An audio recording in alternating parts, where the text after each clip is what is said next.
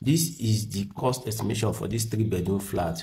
We begin with the foundation works where we spent a total of 4 million. This covered the cement, sand, iron, wood, shippings, blocks, and labor required to establish a strong and durable foundation. Next, for the sand filling, we spent 2 million. For the DPC works, we spent 2 million, which covered the sand, cement, chippings, BRC mesh, waterproof membrane, iron, woods, and labor, providing protection and structural integrity at the floor level.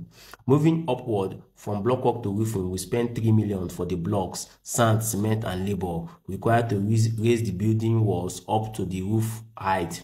For the pillar and lintel casting, we spent 2 million, which covered the sand, cement, chippings, woods, and labor for structural framing support. For the parapet, we also spent 2.5 million. For the roofing, we spent 5 million, covering the woodwork, roofing sheets, and labor for installation and finishing. For the plastering, we spent 2 million. From foundation up to roofing, the total cost was 22.5 million. For the doors, we spent 3 million. Windows, 2.5 million.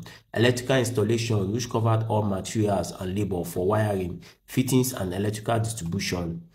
The plumbing works, 2 million, which covered the pipes, fittings, and labor. For the POP ceiling, 1.5 million. Wall screeding, 1 million. Painting, 2 million. Tiling, 2.5 million. The total cost for just the building was 40 million naira. For the floor stamping, we spent 4 million. For the interior decoration and external wall finishing, we spent 20 million. Remember, inflation waits for no one.